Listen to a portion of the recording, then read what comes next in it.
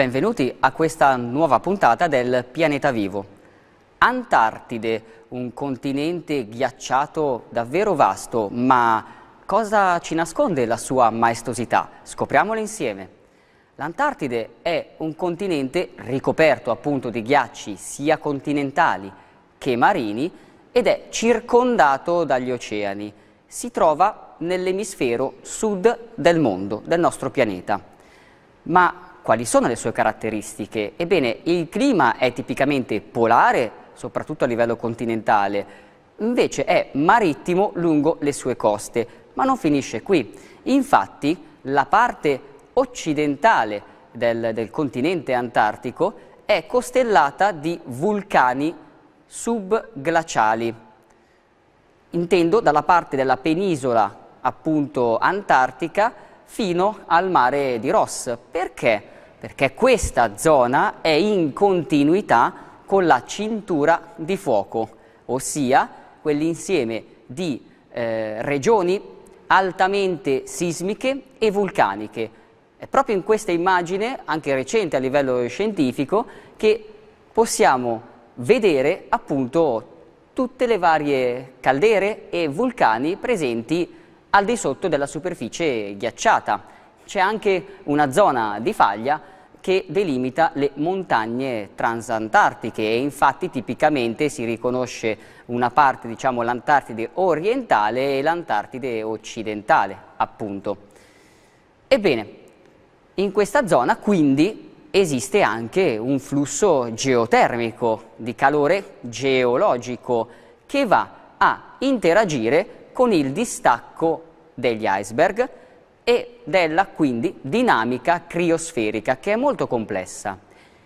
Gli iceberg in Antartide, ma così come anche nell'Artico, si distaccano stagionalmente. Pensate addirittura che in un anno si distaccano all'incirca decine di migliaia di iceberg di varie dimensioni.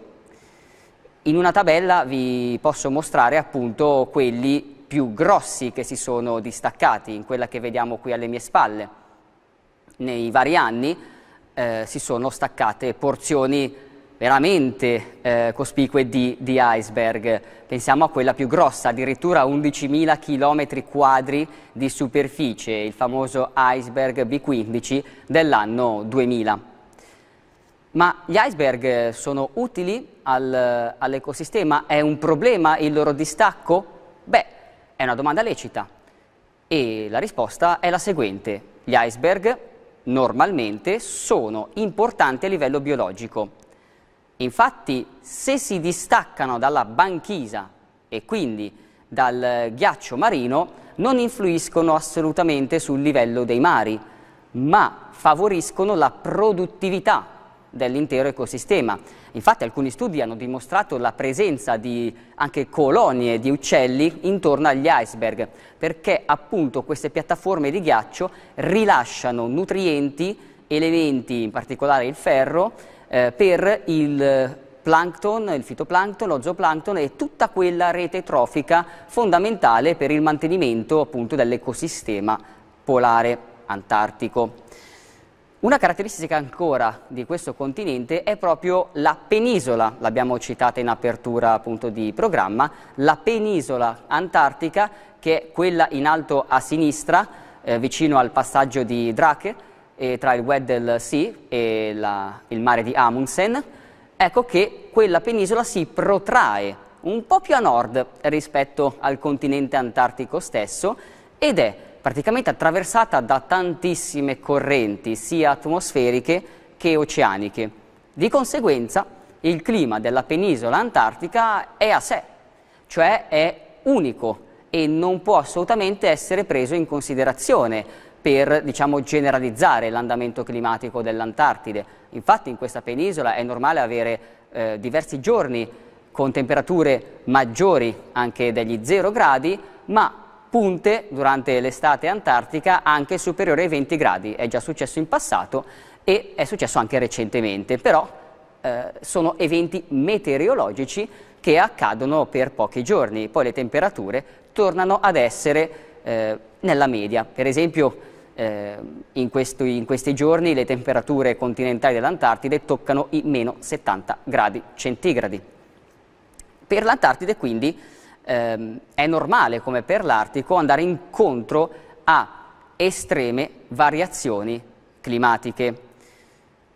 Tornando ai vulcani, quindi alla geotermia e al calore, quindi geologico e geotermico, ecco che alcuni ghiacciai di cui abbiamo sentito parlare anche recentemente, il ghiacciaio Thwaites, il ghiacciaio Pine Island e altre zone presenti sempre nella regione, quindi occidentale dell'Antartide, ecco che vengono inficiati da questa geotermia. Inoltre non è solo la caldera piuttosto che l'attività vulcanica a creare una precarietà di questi ghiacciai, ma anche le correnti atmosferiche e oceaniche, gli indici teleconnettivi per esempio. Qui in queste immagini abbiamo la famosa corrente termoalina che circonda tutto il globo. Ebbene, possiamo notare dei tre punti, tre cerchi bianchi, dove viene tipicamente rilasciata aria calda, proprio per via dello scambio termico tra le correnti calde e le correnti fredde. Abbiamo i due punti tra il Canada, la Groenlandia e il nord Europa e le isole Svalbard, ma soprattutto abbiamo un punto in basso a sud che è presente proprio lungo la penisola antartica. Quindi avere dei venti adiabatici, delle correnti calde o un cambio di pressione, ecco che ciò va a modulare la temperatura presente in questa zona e quindi le condizioni meteorologiche appunto della penisola, con conseguente dinamica criosferica sia locale ma anche appunto continentale. Queste che vedete alle mie spalle sono altre rappresentazioni cartografiche delle correnti oceaniche che entrano in gioco nella modulazione dei ghiacci, quindi sono fondamentali. Il loro studio è veramente importante per capire la dinamica di questo continente e infatti possiamo notare nella immagine di sinistra le correnti che circondano proprio tutto il continente. Invece più sulla destra abbiamo l'efficacia degli indici teleconnettivi che possono appunto andare a propria volta a modulare i parametri termici e anche di precipitazione nevosa dell'Antartide stesso. Abbiamo per esempio l'indice teleconnettivo MJO, Madden-Julian Oscillation, quindi un'altra oscillazione che crea un aumento di temperatura, quindi favorisce il caldo lungo l'Antartide orientale.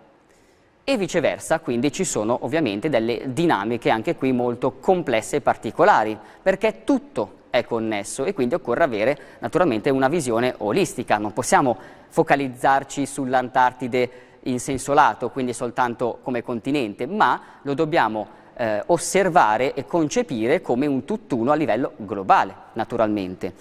Quindi gli indici teleconnettivi, come la MJO, ma anche l'indice teleconnettivo SAM oppure il SAO, quindi il Southern Annular Mode oppure il Semi-Annual Oscillation, vanno a modulare quindi la dinamica criosferica dei ghiacci. Anche le onde atmosferiche, quelle di Rossby, possono creare variazioni di temperatura, proprio per esempio nel mare di Amundsen. Per esempio si creano, a seconda dei venti, delle onde atmosferiche, delle avvezioni di calore proprio sul ghiaccio, come vediamo anche in questa immagine alle mie spalle. Tra l'altro, sulla destra di questa immagine ho messo un parametro, che è quello dell'ozono, misurato dai satelliti della NASA.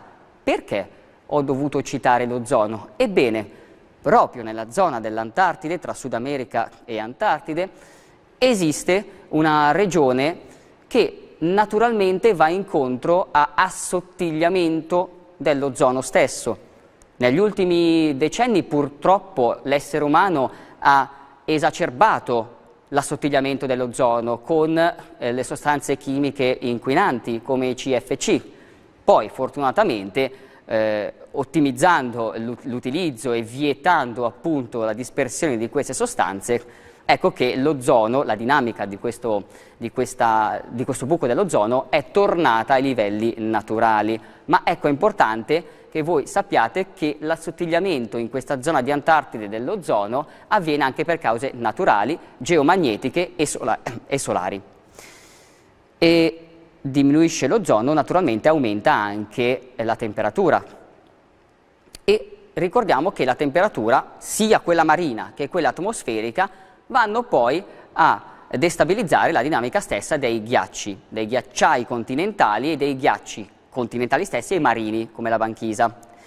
Nell'ultima glaciazione, quando le temperature sono aumentate, la calotta polare è diminuita, ma è aumentata l'evaporazione, quindi è aumentata l'umidità atmosferica, di conseguenza sono aumentate le precipitazioni, nevose soprattutto lungo le calotte, e naturalmente, come parlavamo in un'altra puntata, i dipoli climatici hanno favorito siccità in alcune zone, ma anche accumuli di neve in altre zone, soprattutto lungo i poli. Questo perché? Perché esistono leggi di compensazione a livello appunto ecobiovolutivo e climatologico. Ma qual è la fauna che vive nell'Antartide? Beh, è variegata. Abbiamo per esempio i leoni marini, oppure gli elefanti marini, o ancora le foche leopardo, temibili predatrici. Abbiamo rarissimi insetti, ma abbiamo anche cetacei, quindi mammiferi marini come orche, come balene, ma anche uccelli come albatros o procellarie e così via, in un ecosistema veramente fantastico. Ma l'abitante tipico dell'Antartide, diciamo l'animale simbolo che tutti noi conosciamo, è il pinguino. Pensate che esistono all'incirca, perché la classificazione biologica è sempre in evoluzione, esistono all'incirca 18 specie di pinguini e sono distribuite dall'equatore. Ebbene sì, esistono pinguini anche nelle Galapagos, sono distribuiti quindi dall'equatore all'Antartide, quindi all'estremo sud. Lo possiamo vedere in questa bellissima appunto rappresentazione grafica. E che cosa ci dice questa distribuzione dei pinguini? Ci sta dicendo che questa specie, ma anche tutto il continente australe, va incontro a modificazioni e cambiamenti climatici anche estremi, e la natura, la vita stessa, si è adattata proprio a ciò. Andiamo nello specifico dei pinguini per capire come si sono adattati alle variazioni ambientali e climatiche. Abbiamo per esempio il pinguino imperatore, il cui ciclo dipende molto dal ghiaccio marino, dalla banchisa, ma è anche vero che troppo ghiaccio può diventare deleterio per lui, quindi serve un equilibrio. Poi abbiamo altri pinguini come quello dal sottogola, che pensate, alcuni pinguini come questo e quello di Adelia prediligono meno ghiaccio marino. Perché? Perché meno ghiaccio marino significa meno spessore della banchisa, per esempio, ma una banchisa meno spessa fa passare più luce solare e il fitoplancton ne ha bisogno perché fa fotosintesi, quindi facendo fotosintesi aumenta di numero e di conseguenza anche lo zooplancton, il krill, i pesci e quindi la rete trofica soprastante troverà delle condizioni ottimali per prosperare, e alcuni pinguini a giocoforza vedranno aumentare la propria dinamica di popolazione. Inoltre, quando i ghiacci si sciolgono, lasciano allo scoperto rocce, terra, che per altri pinguini sono fondamentali per la nidificazione, la riproduzione e la muta, perché i pinguini vanno a fare la muta appunto sul terreno, in questo caso. Studi passati hanno dimostrato che un'altra specie di pinguino, il pinguino gento, si riproduceva di più e quindi aumentava come numero con le annate calde, ma si sono visti anche dei bruschi cambiamenti, delle interruzioni veramente grosse e preoccupanti nei decenni, nei secoli passati. Perché? Perché ciò è accaduto per via delle eruzioni vulcaniche, quindi la geologia dell'Antartide è legata intimamente anche alla dinamica di popolazione di queste specie, dei pinguini, quello quindi che si chiama ecobioevoluzione. L'Artico e l'Antartide hanno in comune appunto le calotte polari. Non possiamo, come dicevamo prima, basarci solo sull'andamento dei ghiacci di un solo continente, di una sola appunto calotta, ma dobbiamo vederle entrambe. La NASA infatti ha dei satelliti tali per cui noi possiamo quasi giornalmente vedere l'andamento sia appunto quotidiano, ma anche annuale e pluriannuale. Ebbene, sulla base di questi dati, di questi grafici appunto, possiamo constatare che attualmente sia l'Antartide che l'Artico fluttuano attraverso, diciamo, valori standard di riferimento. Qui di seguito abbiamo la parte, diciamo, geografica delle due calotte polari, la Groenlandia e l'Antartide. Ora l'Antartide sta sperimentando il suo autunno, man mano la sua banchisa continuerà ad aumentare, come vedremo appunto dalle immagini dei satelliti. E quest'anno però abbiamo visto un'estate antartica un po' più calda e il mare il mare ghiacciato appunto si è molto compresso. Ciò non toglie che dalla parte opposta della Terra la Groenlandia invece e il circolo polare artico si è espanso.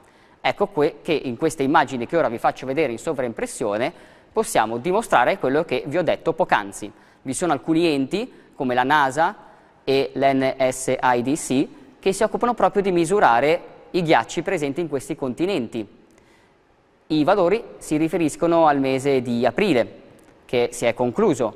Ebbene, i grafici sottostanti, le linee che vedete sotto, quelle nere, rappresentano appunto la dinamica della fluttuazione dei ghiacci in questi ultimi 30 anni più o meno.